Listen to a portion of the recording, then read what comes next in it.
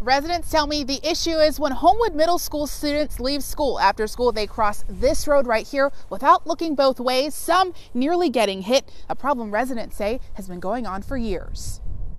I think it's a safety issue. Around 3:15 every afternoon, the students are crossing Manhattan to get to the other side of the street. Students from Homewood Middle School walking home and walking in the middle of the road. They're really oblivious to what cars are doing. This is a high traffic area at times, and cars are not always aware of the fact that kids are coming across the street. A dangerous situation people in Homewood say needs addressing. There was an oncoming car that was coming down Manhattan at the same time, and we both stopped in the middle of the road because the children were coming into the street and crossing. Because there's so many cars parked in the street, you can't see always around you, so the next thing you know is a kid's running in front of you, and there's usually groups of them. Many now fearing the worst. That a child's going to get hurt, that someone's going to get hit by a car. Wanting a solution. I think if we can get a large crosswalk and a crossing guard, maybe even some flashing pedestrian signs, I think that would create a safer environment.